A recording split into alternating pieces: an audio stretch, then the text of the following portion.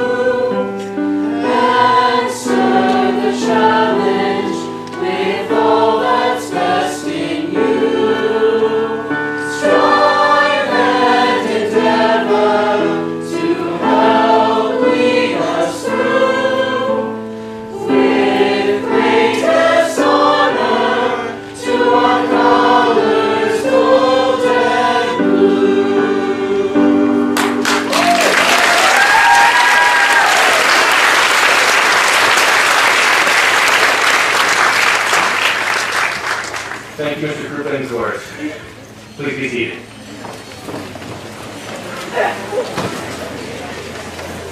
Just one programming note before we get started. A reminder to parents and graduates come to the stage to receive their diplomas. Please do not block the aisles or the front area of the stage. Thank you. Superintendent Carter, members of the Board of Education, teachers and staff, parents, families, and students, Welcome to the commencement exercises for the class of 2023 and the 84th graduation exercises for Houstonic Valley Regional High School. Thank you to everyone joining us today on this special occasion and for everything that each of you has done to help make this day possible. Yesterday's award ceremonies was a case in point for how fully this community supports its students. We awarded approximately $420,000 in scholarships.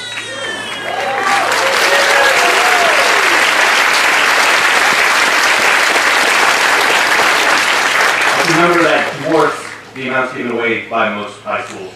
I need to take a moment especially to thank our school counseling department and especially Christina Simons and Carol Aragoni for their coordination of that effort.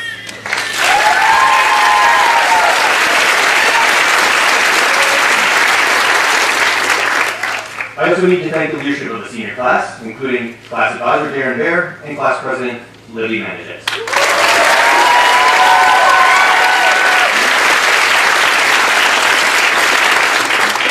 Additionally, there's always a team of staff members whom you may not see on the dais today, but without whom the dais would not be here.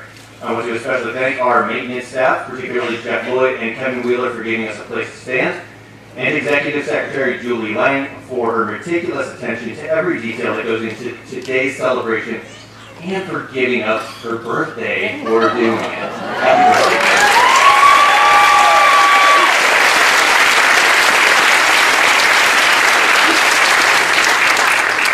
Somewhere outside of Peru, Illinois, there's a barn.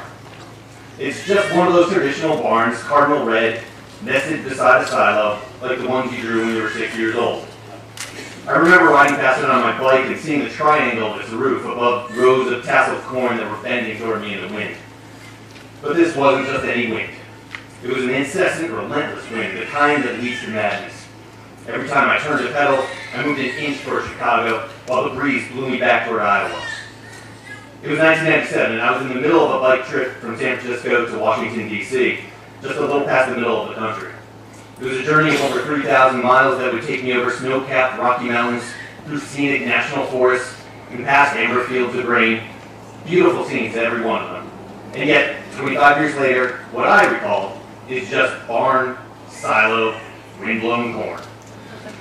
It pressed a little. I'll think of the day-long descent from Denver, a push from the Gulf Stream that whisked me along at 30 miles an hour through Nebraska, and the generosity of Iowans, all things that made the journey easier.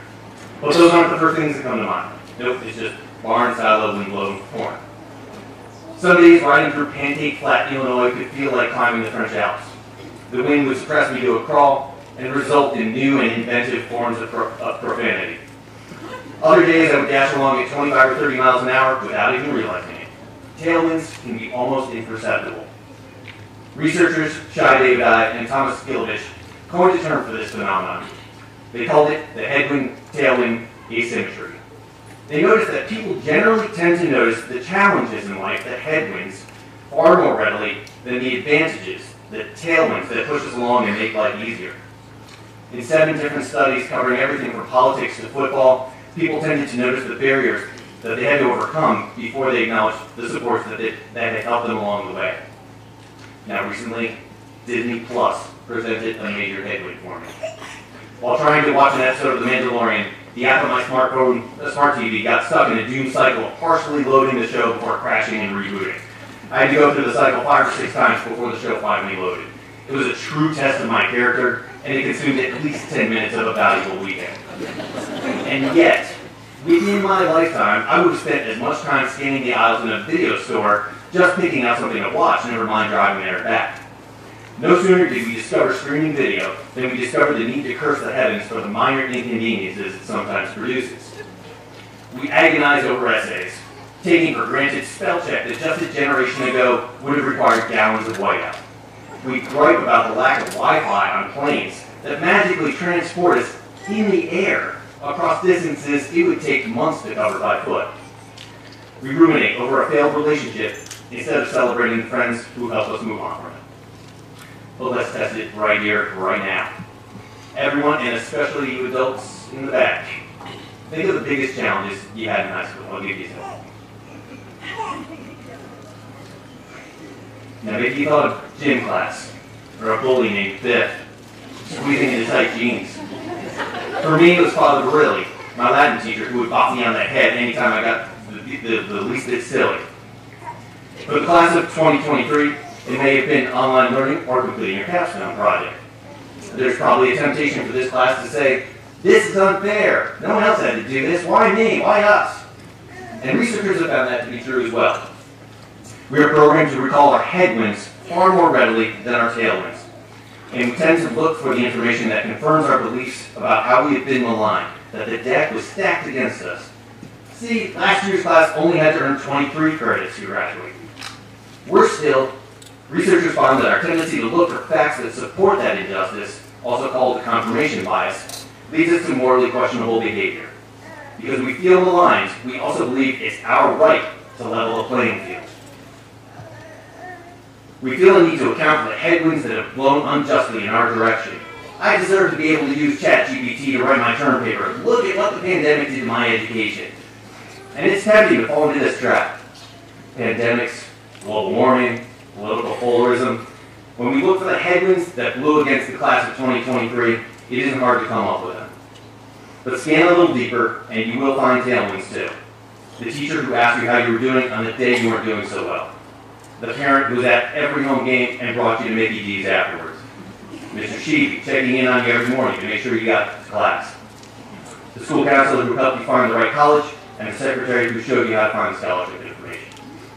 So let's take a moment now to think about your tailwinds. Today is a celebration of your accomplishments, but it should also be a day of Thanksgiving. Thank the people who helped make today possible for you, who urged you along the road to graduation almost invisibly. As you leave this tent this evening, you will be handed a flower that you should hand to someone you would like to thank for getting you to this stage today. And think more broadly as well. Be grateful for what it means to be alive at this moment in history, when anything our heart desires can show up on our doorstep in a matter of days, maybe even hours. When we can not only talk to, but see our loved ones at any hour of the day, anywhere around the globe. When we can provide free lunches to millions of students and fuel our homes with the power of the sun. Yes, there are more than enough headwinds to slow you down through the rest of your days. But when you spend your days obsessing over them, you'll end up more frustrated than appreciative and more angry than happy. Take time to identify the tailwinds in life that will get you farther, faster. And although you will have to face your share of headwinds, I leave the class of 2023 with the traditional Irish blessing. May the road rise to meet you, and may the wind be always at your back.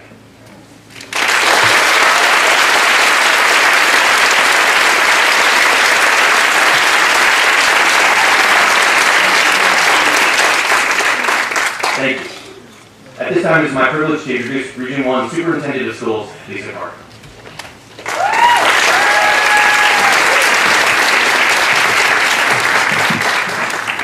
Good evening, everyone. Well, it's so good to see you all. I'm so happy to join Ian, the high school staff, the pupil services and central office staff, and the Region 1 Board of Education in welcoming everyone to the 2023 graduation. Congratulations to you, the graduates, and to your families and friends who are here with you tonight. It's such an exciting time for all of you in so many ways. You'll be happy to know that in the interest of allowing more time for our students and guest speakers, I have chosen not to give a speech this year.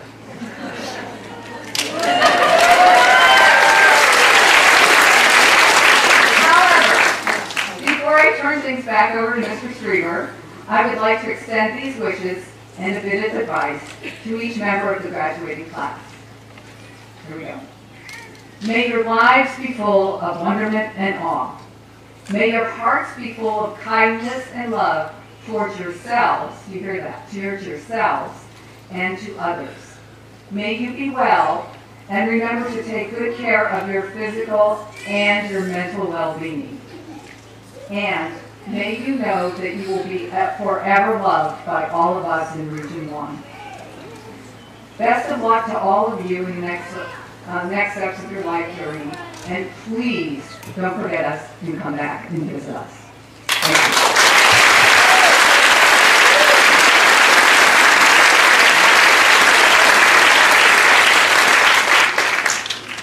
Thank you, Lisa. At this time, we would like to ask Melody Matugaya Salutatorian of the class of 2023 comes to the podium for her message to her fellow graduates.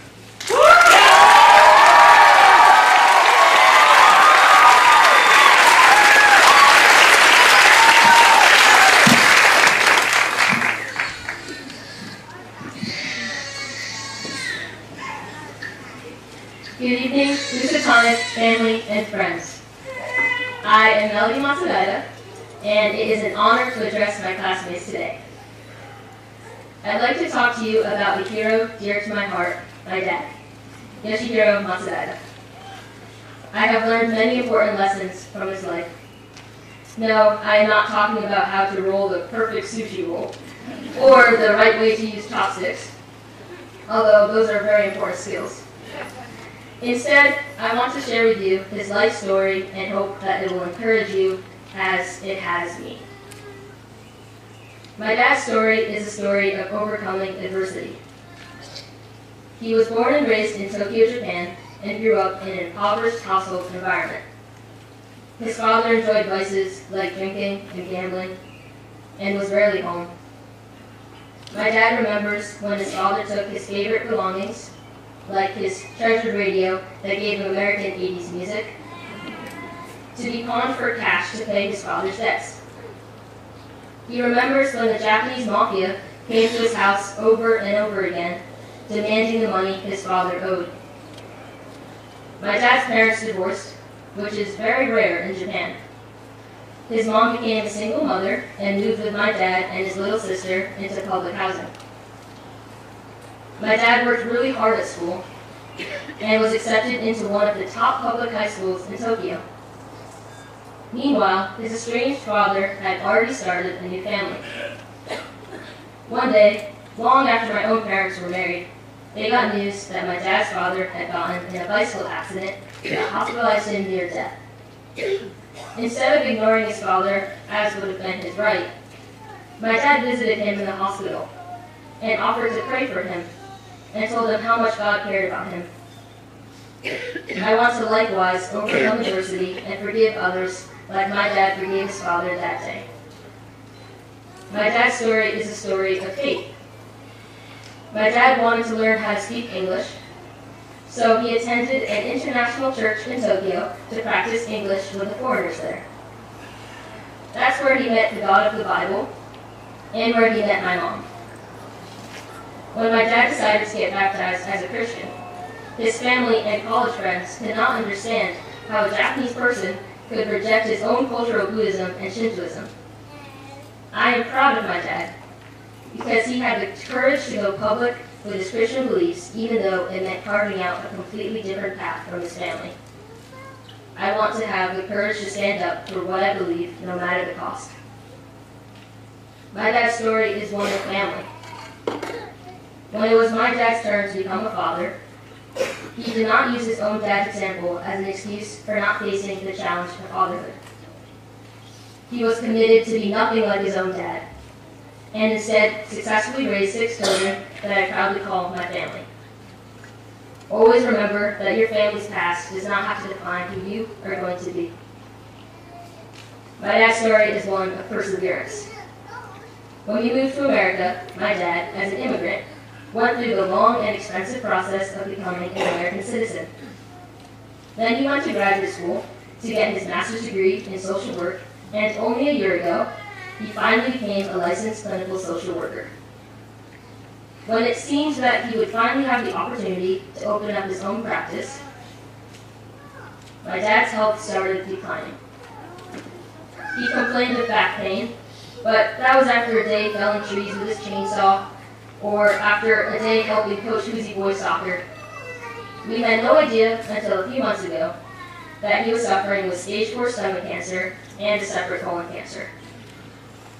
The cancer caused multiple fractures in his back, neck, ribs, and tumors too numerous to count. The news rocked my dad's life and my family's life. My dad can't work now, can't drive, can't sleep in a normal bed. He has lost 30 pounds since his diagnosis and has shrunk 4 inches. But it's all right, Dad. Now we look a little more related. The changes to my dad's life have not beaten him. He's been through adversity before. Since his diagnosis, my dad has done several rounds of chemotherapy and radiation, immunotherapy, and bone therapy. Despite the immense pain he's been in, my dad manages to cook most of our dinners and has even attended some of our sports games. He tries to deal with his pain by focusing on us instead. He hasn't eaten any granulated sugar for months, has watched his own body shrink and his legs become so weak that he sometimes falls. He is on medication all day, but he has not lost hope. He did not come this far to give up now. Graduates, let's remind ourselves, no matter what challenges we face, we have not come this far to give up. There is always a way out. As our journeys continue after graduation, we will encounter mountains blocking our way in the future. When we feel stuck, we need to remind ourselves what we're made of. We are not soft. We are the only class that suffered through all of COVID and finally had a normal year our senior year. We made it through the crazy and it has made us stronger. Some of you could not play in your senior sports seasons due to injuries. Others of you battle medical issues every single day. And others of you have traveled so far every morning and every afternoon by bus, by car, or by scooter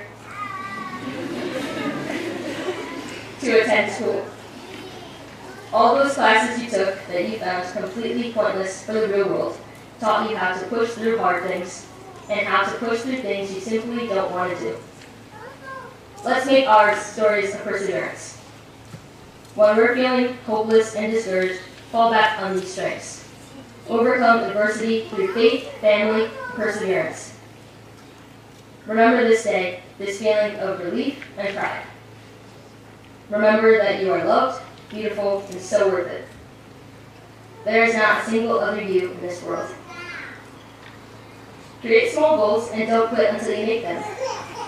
A little effort fighting for something small will make us stronger and stronger, so we'll be ready to face real adversity when it comes, just like my dad. I want to leave you classmates with an age-old message that brings me peace and hope. The message that my dad taught me. That a very real God sent his only son Jesus to pay the price for our mistakes so that we don't have to. We are people who don't always get it right. We fail over and over again, and who sometimes face insurmountable adversities like stage 4 cancer. We are not meant to do life alone. We can lean on family and friends, but sometimes they fail us too. But God will never fail us. He can handle our questions, our frustrations, our mistakes, our pain, our cancer, and our futures. We don't have to be really good and work really hard to reach God. He came to us when he was born in a manger. That's the best love story in this world and the greatest message of hope. As the prophet Jeremiah wrote in 600 BC, "For I know the plans I have for you, declares the Lord, plans to prosper you, not to harm you, plans to give you hope and a future." I hope that when you leave this ceremony, you will feel more encouraged and confident. You are my friends and will always have a special place in my heart. You should be incredibly proud of yourselves for all you've accomplished. For many of you, graduating high school is more than just an educational accomplishment. You have been fighting against all odds to get here, and I hope that by the end of the day, you feel noticed and honored. Our world is waiting for each of us to make a lasting impact starting now. Dad, thank you for everything you've done for our family. I love you so much. Congratulations to the class of 2023.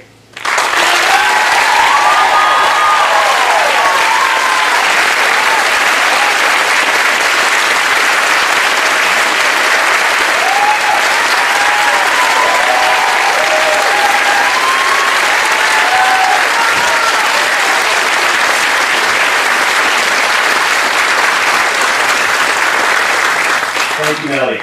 Please welcome to the podium our senior class president, Lily Manages.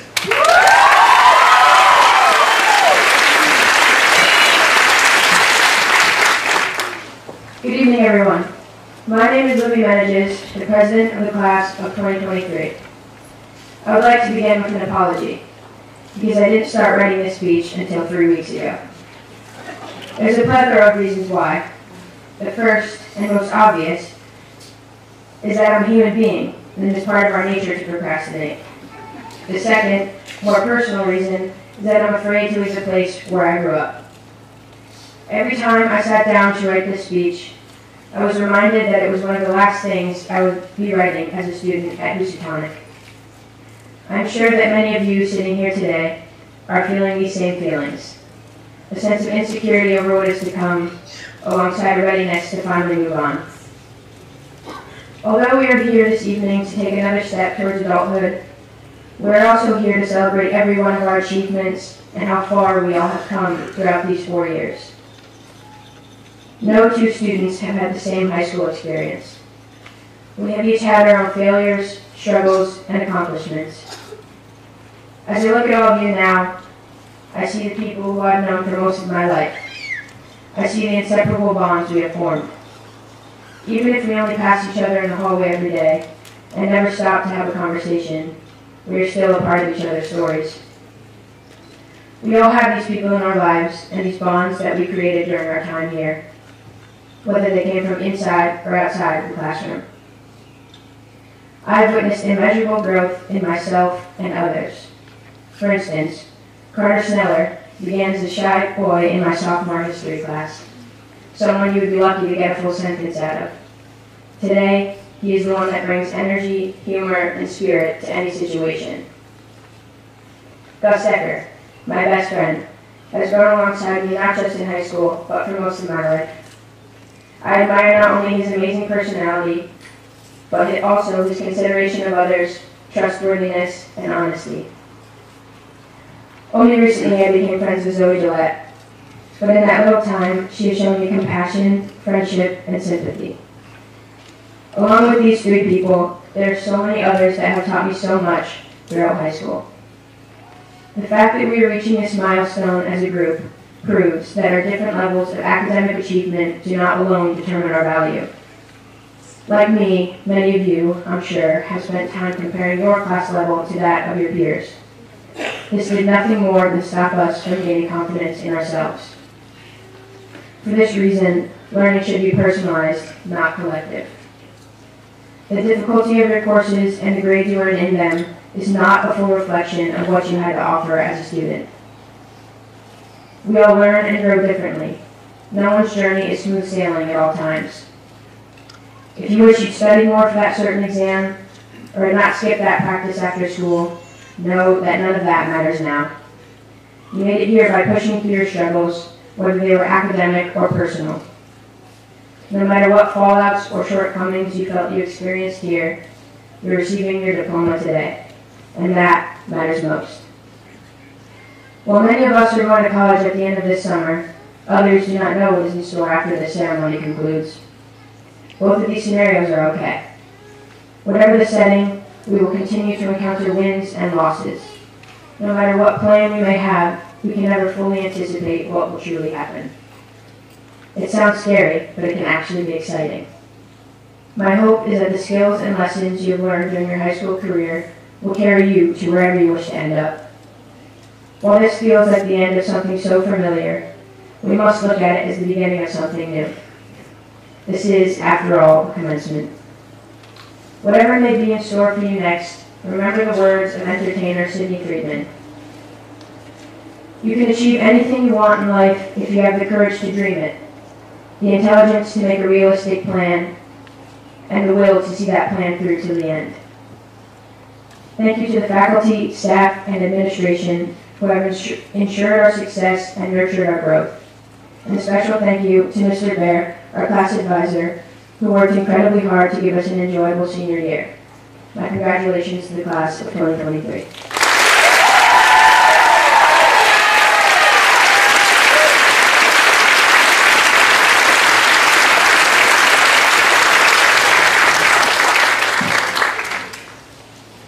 Thank you, Libby. At this time, our AFS exchange student, Mumin Ayuba, who has returned to his country, has pre-recorded a speech for us.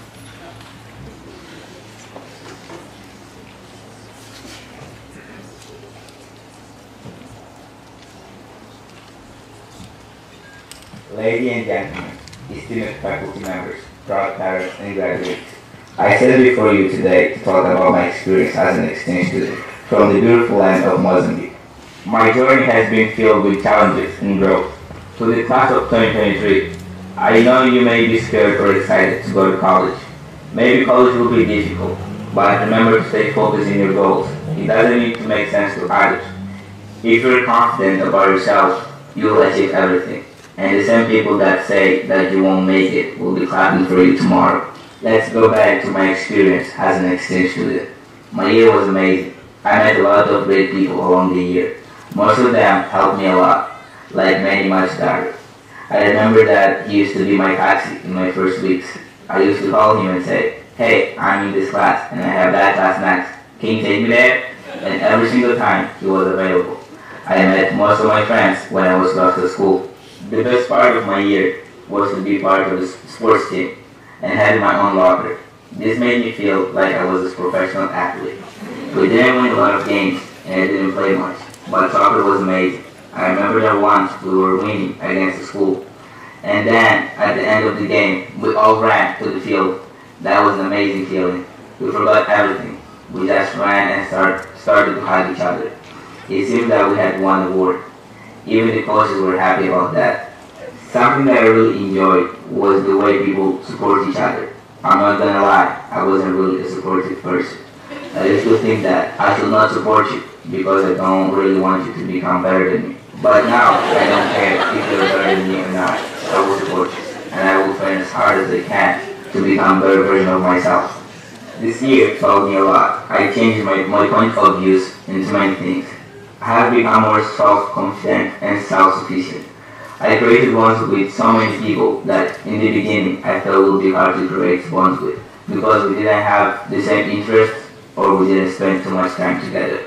One of them was my dad. When I first met him, I was like, no way I'm going to be calling him dad for a year.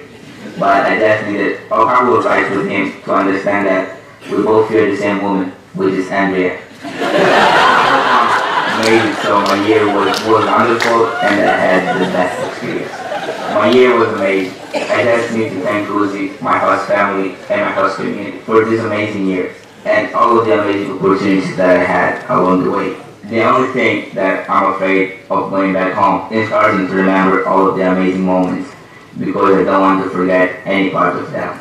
I'm afraid it will start to feel like it was all a dream that I can't remember. Like when you remember that the dream was good, but unfortunately, even if you go back to sleep, you can't continue the same dream. Or even if you can, it won't be the same experience.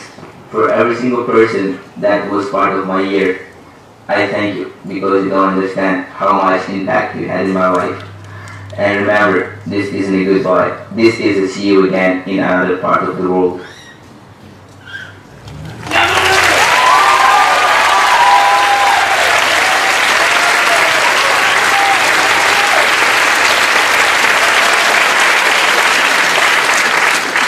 And now, Alexis Pablo Nunez would like to share a few words as well.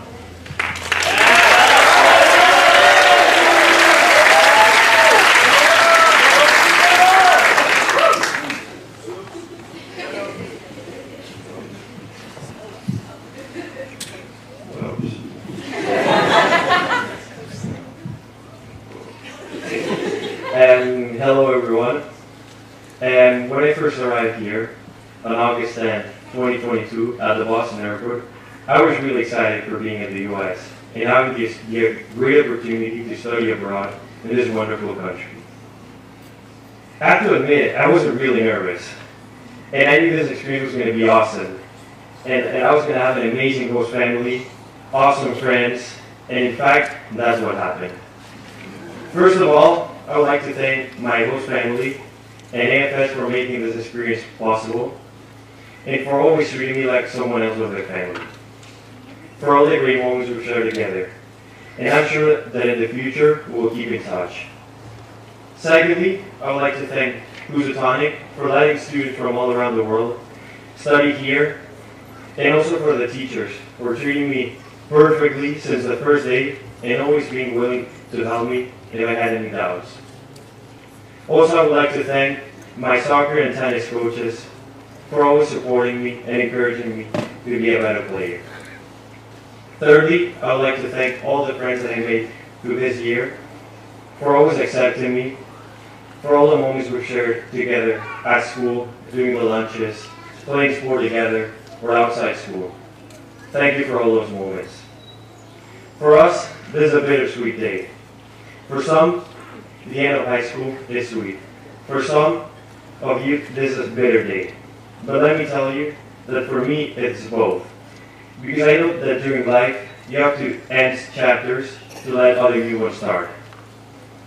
And the reason why I'm super happy today is because this chapter of almost 11 months was awesome. Now I'm about to start a new chapter in my life, which I'm looking forward to. But let me tell you, all of you, that this school, all the teachers, the friends I made here, my host family, and AFS will always have a place in my heart. This is not a goodbye, but a see you later. And if you're in Spain or Barcelona, just tell me, but sometimes we can try to arrange something. Thank you again for everything you've done for me, and good luck to all the graduates. I wish you the best in the future, and I love you so much, and I'm going to miss you all. Thank you.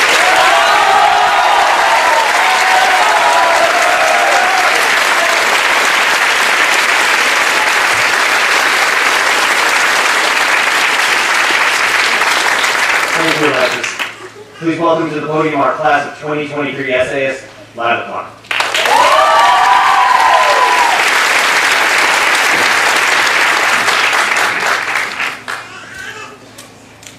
Good evening. Everyone and everything in the universe answers to time. For non-sentient beings, time is without moral weight. A rock cannot avoid the process of its erosion, but to that rock the ticking clock is inconsequential. I envy that rock's innate indifference, sometimes. Generally, I view the presence of time not as a blessing, but rather a plague. The idea that each moment I've experienced will never exist again is crushing. Both the happiest and saddest days will disappear, as will the average days, which contain small moments that broke up the monotony. The clouds I pulled over to take a picture of on the way home from school were, in that instant, as important as reciting an essay at my high school graduation, yet the specifics of both will blur over time. Then there are those moments that, for one reason or another, pass me by completely.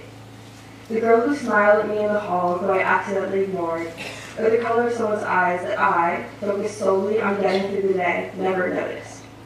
The two coexist uneasily. The need to catalog every detail of each moment, and the reality that it's simply not possible. The theory of presentism is the idea that time is linear. Therefore, experiences exist only in the present. I find myself accepting this philosophy, which essentially contradicts my need to meticulously collect memories, since, if presentism is true, the things I once did no longer exist. Whether I remember an experience or not, it happened. And if that's so, then they still matter. Our inability to immortalize a point in time through memory in no way diminishes its importance in our stories. Growing older is often coupled with a sense of impending doom, the recognition that time, which once seemed infinite, is instead running out. The weight of all the lives you've not lived has suddenly accumulated, only far too late. The idea that one's growth is capped only by their successes or shortcomings is intuitive, though having it stifled by time is devastating. At this point in my life, each year is simply an accumulation of more moments I've forgotten. It does not feel I've compiled enough memories for someone who's been alive nearly 2 decades. My phone is no help in providing accurate documentation of my 18 years of life. Should I take bad pictures of glorious things, or hope my mind retains their integrity while I risk forgetting them completely? Mostly, these thoughts occupy my mind during periods of woe. But on other occasions, they overwhelm me just as the moment I don't want to forget is unfolding. Each interaction, concert, or birthday is fleeting. An awareness that each interaction, concert, or birthday is fleeting in nature frequently ruins it for me. Because I cannot extract myself from this thinking, I'm left an observer rather than a participant. Focus on the idea that this, right now, will never happen again.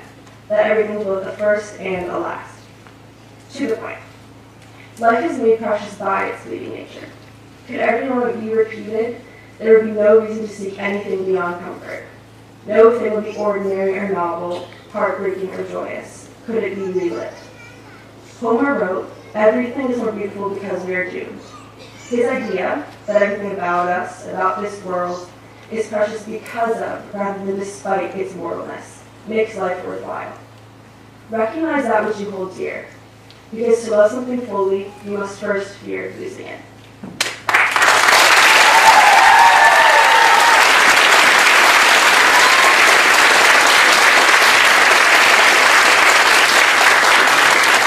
Thank you, Michael. I'm delighted to now introduce Rebecca Malone, a proud graduate from Housatonic class of 1999. Rebecca's academic journey has been marked by outstanding achievements, including graduating summa cum laude from Northeastern University with a Bachelor of Science in Nursing. For the past 14 years, Rebecca has been diligently serving the Northwest Corner as a board-certified family nurse practitioner. Her commitment to providing exceptional primary care to children and their families has made a significant impact on our community. Rebecca's expertise and compassion have made her a trusted healthcare provider, allowing her to forge strong connections with her patients, many of whom are our students. Outside of her professional endeavors, Rebecca resides in Sharon, where she lives on her family farm, alongside her husband, 2 children, and a loyal hound dog. Rebecca's love for the Northwest Corner and her dedication to improving the health and well-being of its residents are evident in her continued presence and commitment to her community. It's our privilege to have Rebecca as part of our community, and it's my distinction to be able to welcome her as our guest speaker.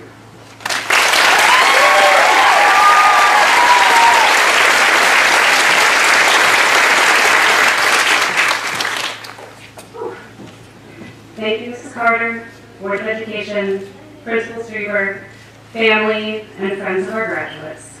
Okay, I'm really short. Okay. Class of 2023. Wow. Look at you. I've known many of you since you were 5. Some of your parents when we were 5. And now every single one of you is taller than me, and that's not hard. And you're off to start amazing new adventures. Thank you for having me here today. It honestly means so much for many, many reasons. First and foremost, I love you. Because, like I said, I've had the privilege of knowing many of you through your entire school careers. The good, the bad, and the ugly. I was telling one of my students that you're my kids. And I mean it. That's the really cool thing about being from a small community. We care about each other. We help our friends raise each other's children. If you're here, you are our kids. And we will love and protect you as such. You all matter, even if we have never met. We are family. Secondly, I love Husi, okay? I went here just a few years ago, class of 99. My mom went to Husi, my siblings, and my grandma was in the first graduating class of Husi in 1939.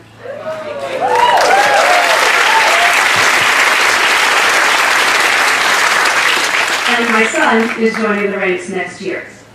It's our home. It raised us. And you know we have such a well-rounded education here. We get college-level academics, world-traveled music groups, small and mighty sports teams, agriculture, tech, art, and so much more. I remember one time, my husband and I just moved back to Sharon, and he was really excited to be able to use a lawnmower again. And he went to sharpen the blade of this mower, and I yelled at them up the hill, "Don't forget to balance the blade!" And he looked at me completely baffled. "What? How do you know about that?" Husi babe, lawnmower maintenance freshman year. Go Husi, beat Gilbert.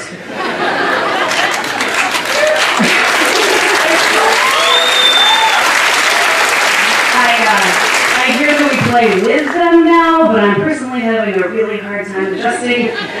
Coach Bear, did it sing at all for you two? Okay, so right there. My husband Colin jokes that we have a really weird attachment to our school, and I just think he's jealous that he's from Pennsylvania. So, you guys. You are totally BA, and don't worry, I already know that I am cringe. I have a 12-year-old who doesn't let me forget it, so I own that completely. I want to apologize to you right now. From all of the adults, I'm sorry. You, the class of 2023, entered high school, started to get adjusted, feel like you were becoming part of something new and fresh and completely yours. And then we did the worst thing that you can do to a teenager. We sent you home. We isolated you. When you were supposed to be leaving your family unit and finding your tribe, we sent you to your rooms. And I'm not saying that this was right or wrong, that's not the point of this. But you young people went through something that none of us can understand the gravity of. Because in pretty much any other part of adolescence, we remember and relate to feeling picked on, worried about a test, the stress of a big game, getting a date for the dance, a new job, filling out an application, the scary teacher or coach. But not one adult here, not one parent, grandparent, aunt, or uncle can relate to being a teen and being made to stay home. Figure out how to go to school on the computer. No, maybe we'll do chat messages. No, let's do it every other day. Maybe 2 days off and then 2 days on. Wait, we'll do it by last name. No, let's try it by class. Your generation, I don't know if it'll be LM, NRP, or Unicorn, or TikTok. You know what that's like. Only you. The other young people who are graduating and moving into adulthood throughout this world right now. And you are an amazing lesson to us. You're a lesson of the responsibility of empathy. And everyone talks about being kind, and yes, of course, that is vital, but empathy is different. Taking the time to try to understand someone else's experience and story because it is not your own. The challenge is not making assumptions, not to say, I know how you feel, but to take a breath and go, I want to meet you where you are. And know that you have an experience that molds your opinions, your anxieties, your confidences, and your fears. They're not mine. They're yours. I cannot and do not own them. Your experience is your story. We cannot change that you graduates did not get a typical high school experience. And instead of telling you how you should be adjusting or how you should be using technology, we can meet you where you are, love you unconditionally, and learn from you. We can hear your frustration, learn about your resilience, try not to make it go away, but hear it and sit with you through it. I call it sitting through fire. I can't make your fire disappear, but I will walk with you through it. We have a chance in this ever-changing world to do this for each other. There are so many times that we do not agree with someone, but that doesn't mean that I do not respect them or care about them. We allow them to be who they are and try to meet them where they are in their journey. This is to be human and to care about each other despite not always agreeing with them. We do not have to change people. We just need to respect each other. Understand that our experiences are different, and that's okay. The first 2 years of our high school experience are only part of your story. Don't make it your entire book. It's a chapter. And the cool thing about the coming years is that you get to start writing even more of your own chapters. Not the ones that we signed you up for, the ones that you get to choose. And some of these are going to end up badly, like that. But that's part of becoming who you are. You have to get some scars. We have to learn from our mistakes. They're what create us. I have this really big dent in my forehead, and that doesn't make me who I am, but it is there to remind me that I should not jump head first out of a truck. Now, we can't write all of our chapters today. We have to wait until we've had the experience. We have to experience where and who we are now. You don't have to know who you're going to be when you're 30. You don't have to know who you're going to marry. You don't have to know what you're going to be when you grow up, because that changes. You evolve. And part of writing your chapters is being present in the moment. Taking the chance. Going to school, take the job, going on that trip, reading that book, taking the apprenticeship, asking the question. We adults have spent the entire last year of your life asking, what are you doing next? And not asking, are you enjoying right now? Your life is not what you're planning in 5 years. Your adventure, your chapters of your book are not happening in 10 more years. They're happening right now. I truly believe that it's so important to be here, be in your body, be 17, 18, 19. Don't be 30 yet. Don't be 40. I mean, 40 is kind of awesome, but you don't need to be there before it's your time. Enjoy your moments. Enjoy your people. Make your mistakes. Meet people who disagree with you and be friends with them anyway. Get some scars because you learn from them. Laugh a lot. Ask lots of questions. Be present. Be imperfect. Be yourself. Have empathy. Chin up. Heart out. I love you. Well done.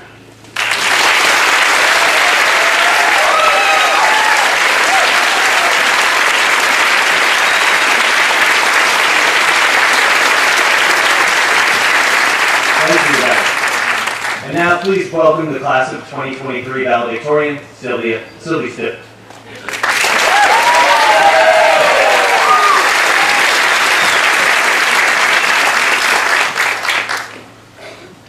When I was 5 years old, thunderstorms, specifically the thunder, scared me. My parents just said it was people in heaven bowling. I believed them because at that age, there was nothing to make me think otherwise. I did not know anything about weather, the atmosphere, or even the earth. Their explanation made me feel better, which was all that was important to me as a child. Eventually, in middle school science class, I learned a broad explanation of what was happening. When lightning strikes, it heats the surrounding air, causes it to expand and contract rapidly, ultimately creating a sound wave that we hear as thunder. Knowing the science behind thunderstorms now doesn't invalidate my belief as a little kid, because it was all that I knew and it served its purpose. I was incapable of understanding the larger phenomena and did not have access to the science behind it. In the mid-20th century, the philosophy of positivism became an increasingly popular cultural perspective. Most broadly, it is the idea that we should view the world through the lens of the scientific process. The Italian philosopher Nicola Abrignano wrote that the characteristic theses of positivism are that science is the only valid knowledge, and facts the only possible objects of knowledge. In the 1950s, this ideology became one of, if not the most predominant in the United States and the rest of the Western Hemisphere. Much good came of it. The discovery of penicillin, which has since saved hundreds of millions of lives, and the ability to send a man to the moon, which brought citizens of the United States together under the belief that science and engineering could accomplish anything, were achievements both driven by positivism. The historical prevalence of scientific positivism in American society would suggest that our advancement as a country would be driven by knowledge supported by evidence. Combined with immense developments in technology and science overall, many expected the 21st century to be that of unprecedented progress. Instead, our country is polarized to the extent that societal improvement is near impossible. Many factors are contributing to the division of our country, but its root cause is the absent but necessary separation of personal belief from fact. Looking back, I can fully acknowledge that the story my parents told me as a 5-year-old was entirely fictional. The scientific explanation behind thunderstorms has been verified by many experts and is not debated. In other words, as is written in 1 Corinthians, when I was a child, I spoke as a child. I understood as a child. I thought as a child. But when I became a woman, I put away childish things. Yet, this is not the case for many other topics that are, just like thunderstorms, purely scientific at their core are concerned. The earth is not flat. Climate change is real and dangerous. Vaccines work and do not insert microchips into your body. These are not opinions, but rather statements of fact. Therefore, they should no more be a source of division in our country than pointing out that 2 + 2 = 4. Since the advent of the internet and the subsequent spread of social media, information of all sorts and qualities has become increasingly accessible to everyone. As the unwillingness to believe science has grown more popular, what began as a beneficial development became harmful. When the distinction between peer-reviewed articles and blog posts is not acknowledged, let alone emphasized, the conflation between fact and opinion begins. Confirmation bias is dangerous, and with unfettered access to both real and fake information on the internet, all too common. Previously, pushback against societally accepted ideas propelled progress in forms such as women's suffrage or the civil rights movement. Now, pushback is directed against historically held ideas that have prevailed because they are supported by data. Questioning authority and societally accepted notions was once seen as admirable for its role in the furthering of our country, but now it continually results in the preservation of the status quo, and even worse, the regression of society. Ignoring the truth to protect one's own beliefs is naive and irresponsible. Giving facile answers to complex questions is not and never will be enough. Author Isaac Asimov predicted this dichotomy decades ago when he wrote, "There's a cult of ignorance in the United States, and there has always been. The strain of anti-intellectualism has been a constant thread winding its way through our political and cultural life, nurtured by the false notion that democracy means that my ignorance is just as good as your knowledge. Learn the nuanced and real answers. If you are not willing to do so, please stay out of the discussion. If we lose faith in science, we lose faith in progress. If we lose faith in progress, we will regress. Instead, it is our job to push ever forward, to realize the importance of the scientific truth, and to challenge those who do not. Science has always been our country's driving force, and now, a moment of desperation and global danger, is not the time for that to change."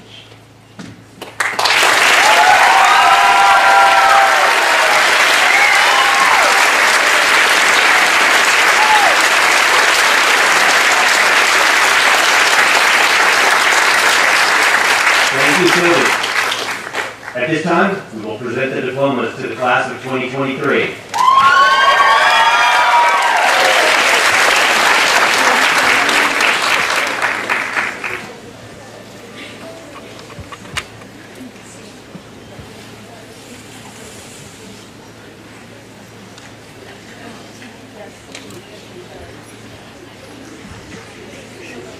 Brandon Michael Sims Aller.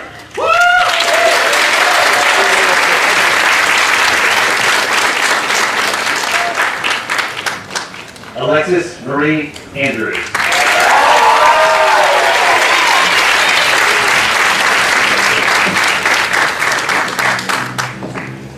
Riley Ann Andrews.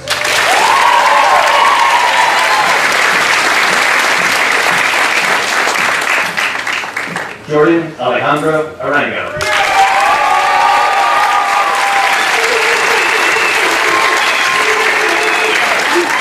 Kayla Elizabeth Archeri.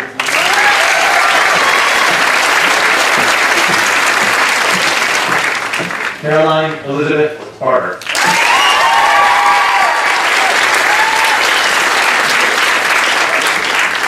Linus Daniel Barnes.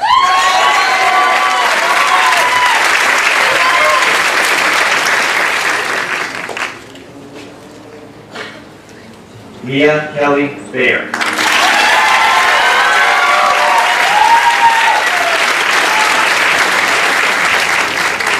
Callie Maria Boglia.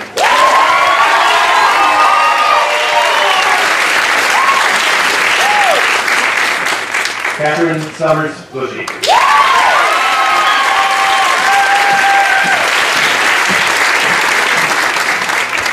Sage Gabrielle Cahill.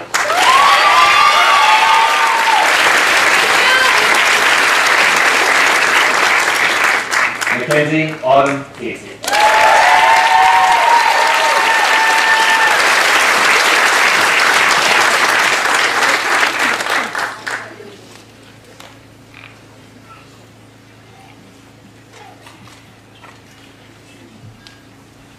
Brandon Michael Chacha.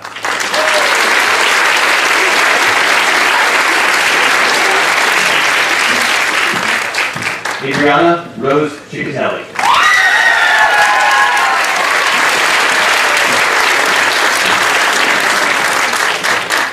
Emery Samantha Coolbeck.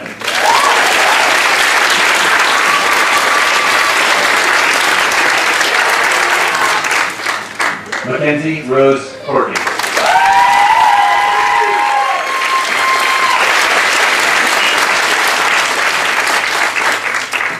Kaylin Margaret Cunningham.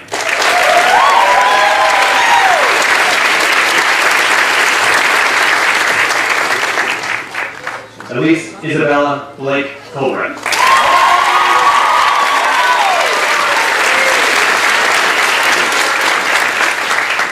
Ariana Kathleen Dehoney.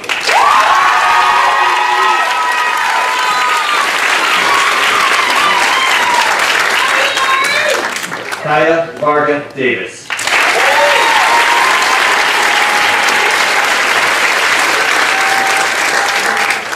August William Decker.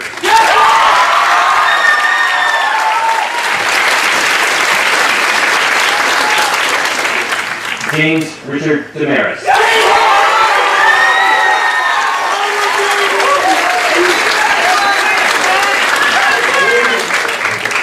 Lily Emma Dolan.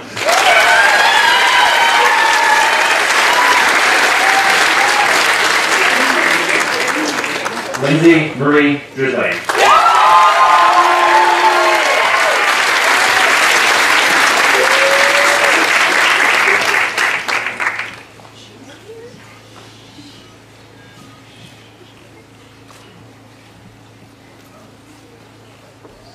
Theodora Lauren Galvin.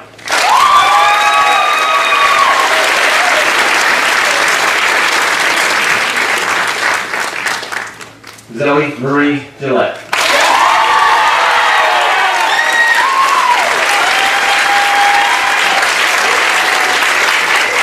Zoe B. Greenbaum.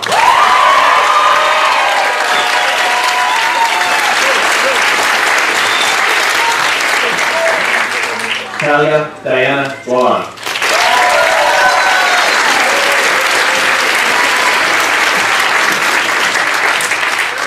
Hillary Elizabeth Williams.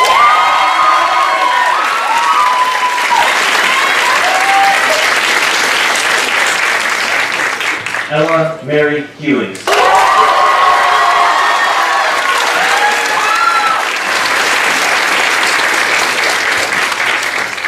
Odin William Knudsen.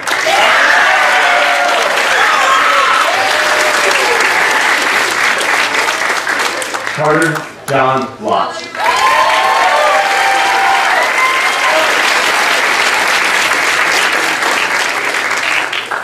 Logan Douglas Lockwood.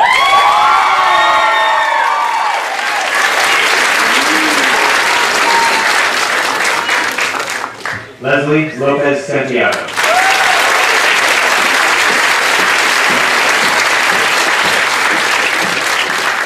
Carlos Manuel Lopez Santiago.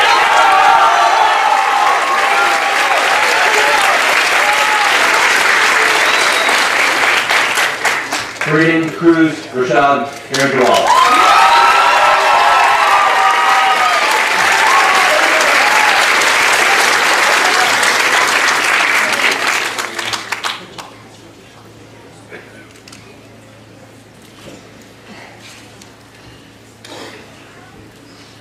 Wesley Blade Lucas.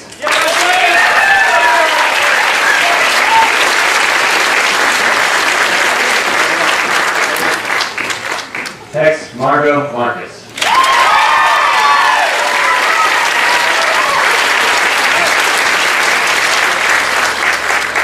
Spencer Allen Marco.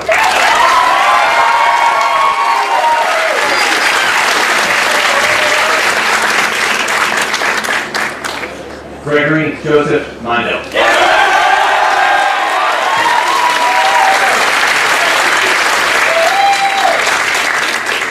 Margot Mawiro Josephine Minton.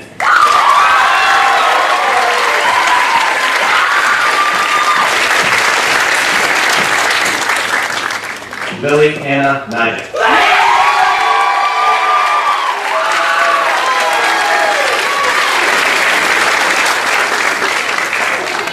Ava Alexis Nason.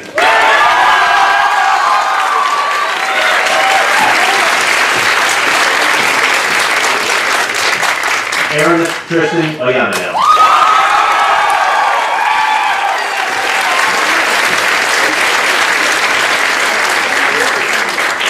Natalie Austin Palmer.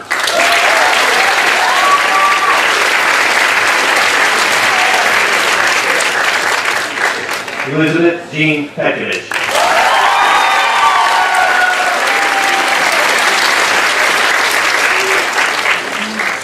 Kaylin Grace Piscatella.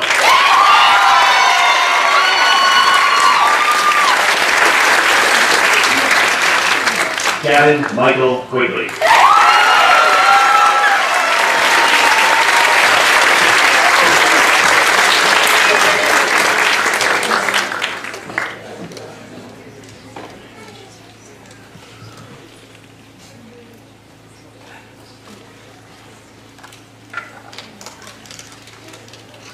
Lauren Elizabeth Ralph.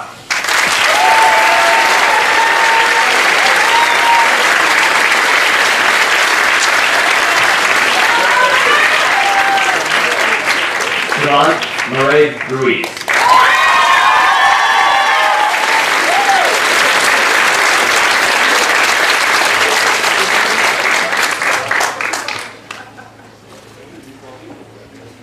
Harold Phillips Sanders.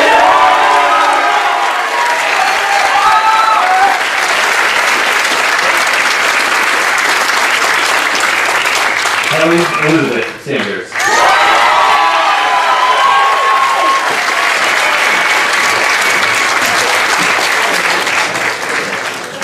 Noah Brian Chippa.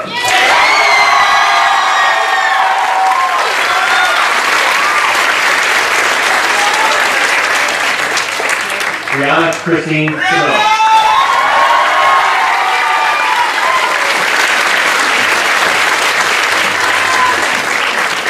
Carter Scott Sneller.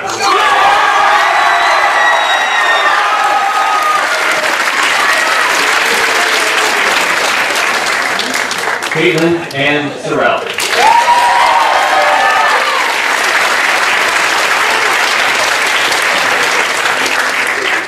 Stella Donahue Story.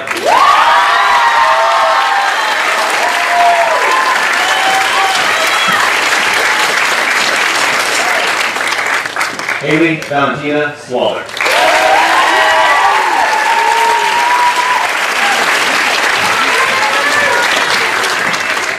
Mateo Joseph Terrell.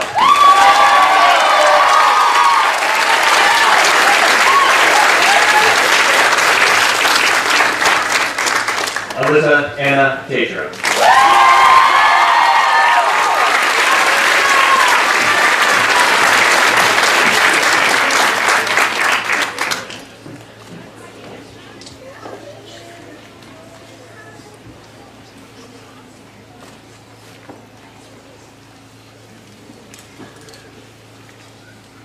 Shania Alina Tognanelli.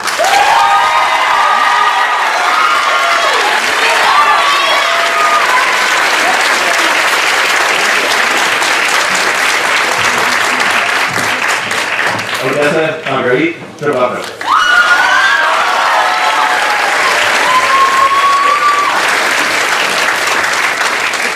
Lydia Melina Turner.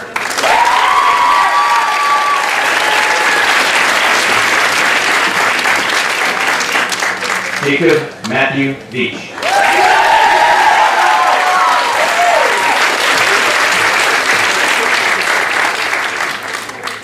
Aitlin Mary Anna Weinstein.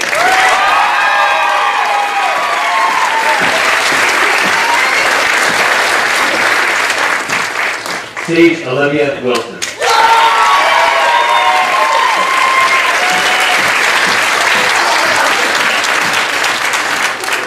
Devontae Roland Wright.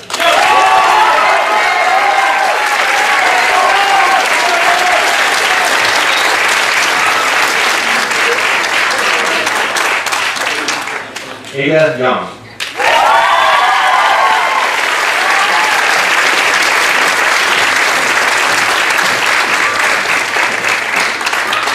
Maggie Zhang.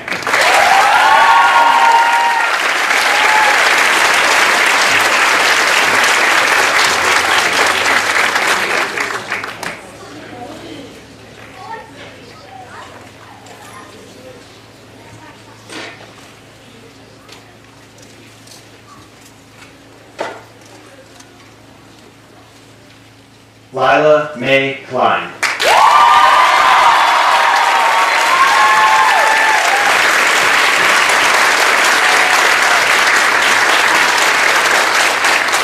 Libby Jill Menendez.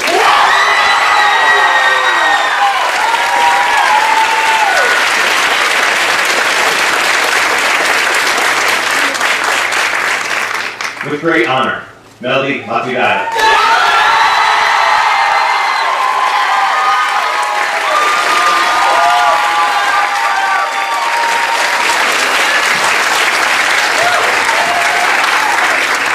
With greatest honor, Sylvie Elizabeth Cody.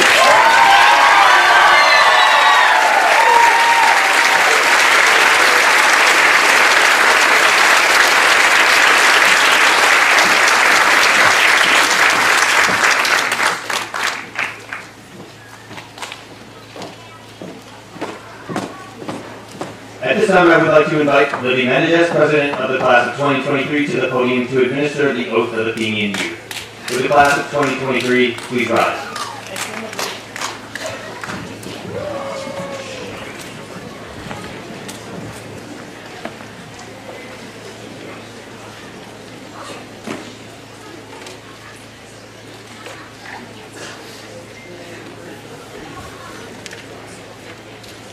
We will never bring disgrace on this, our community. We will never bring disgrace on this, our community. By any act of dishonesty or cowardice. By any act of dishonesty or cowardice. We will fight for the ideals and sacred things of the community. We will fight for the ideals and sacred things of the community. Both alone and with many. Both alone and with many. We will revere and obey the community's laws. We will revere and obey the community's laws. And will do our best to incite a like reverence and respect. And will do our best to incite a like reverence and respect. In those above us who are prone to annul them. In those above us who are prone to annul them. Or set them at naught. Or set them at naught. We will strive increasingly. We will strive increasingly. To quicken the public sense of civic duty. To quicken the public sense of civic duty. Thus, in all these, we will transmit this community. Thus, in all these, we will transmit this community. Not only, not less, but greater, better. Not only, not less, but greater, better. And more beautiful than it was transmitted to us. And more beautiful than it was transmitted to us. At this time, will the class of 2023 please move your tassels?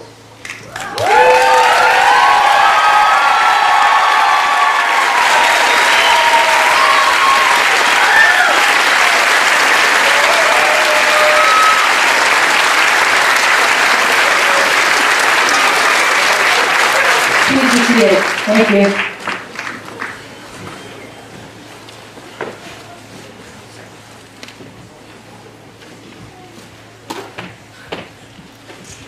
Good sportsmanship medals are awarded for participation, academic excellence, cooperation, and coachability in varsity sports and related activities. This year, the awards go to Zoe Gillette and August Eckert.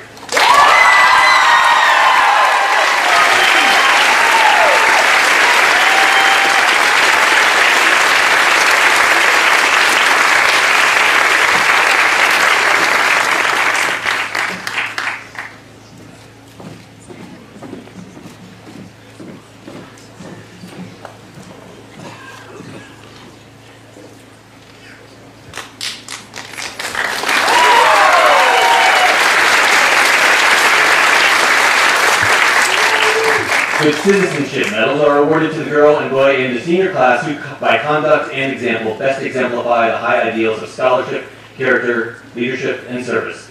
This year, the awards go to Melody Matsudaira and Noah Shepard.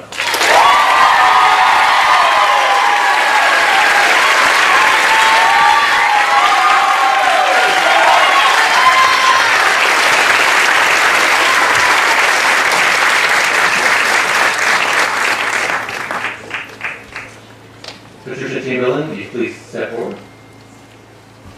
Patricia Chamberlain began her Region 1 career in 1988, serving as principal of the Sharon Center School until 2001. She was the region's assistant superintendent from 2001 to 2005, and then the Region 1 superintendent from 2005 until her retirement in 2017. Patricia has always had a love of and a deep appreciation for the arts. Patricia was the Region 1 arts coordinator for many years, and she fostered the development of the musical theater program at Housatonic. She established the Grade 4 Art Today, and she volunteers her time to raise funds for music, art, and theater programs in Region 1. The Chamberlain Arts Achievement Award is given in honor of Patricia Chamberlain, former principal and superintendent in Region 1. This year's recipients are Hex Marcus and Noah Shepard.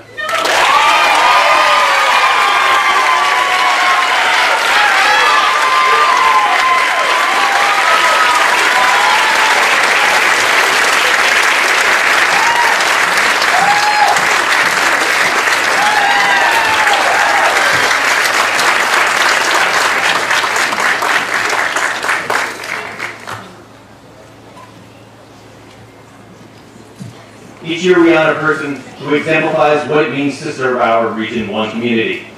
It means getting involved to make the community better through volunteerism, support, and commitment. This year, the Community Award of Merit goes to a very deserving person, Nikki Blass.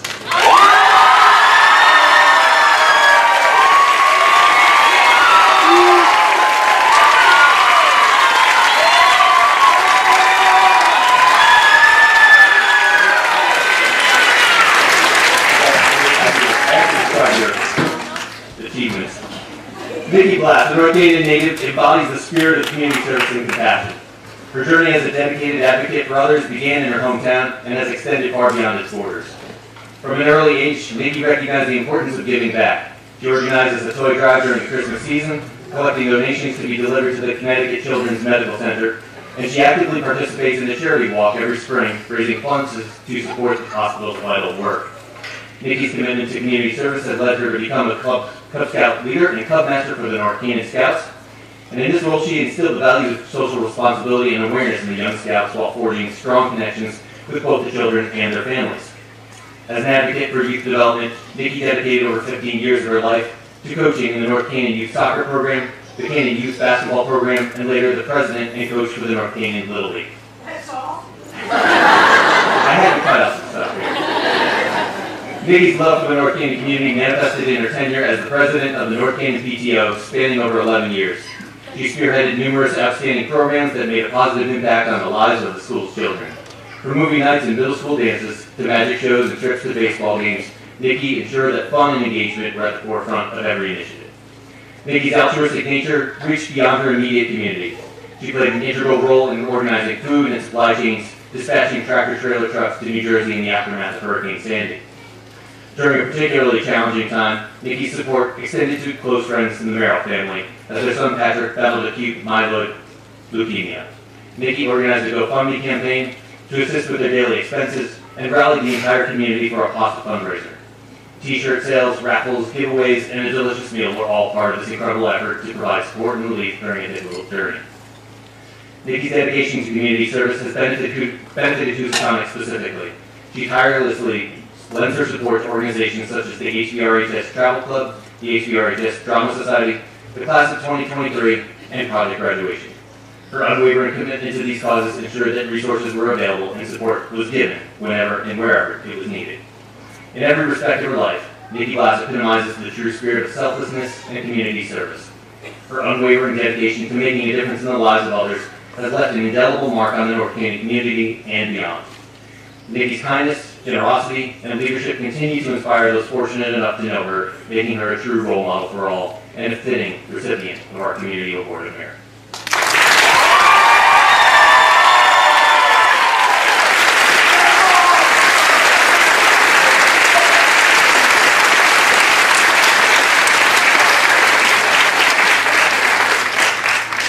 And now will everyone please rise and join us in singing America the Beautiful.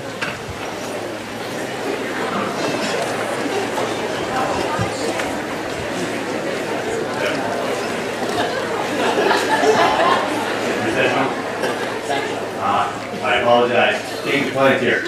We are moving right to the recessional. Before we do that, I would like to remind our audience to please remain in your rows until all of the dignitaries, students, and faculty have left the facility.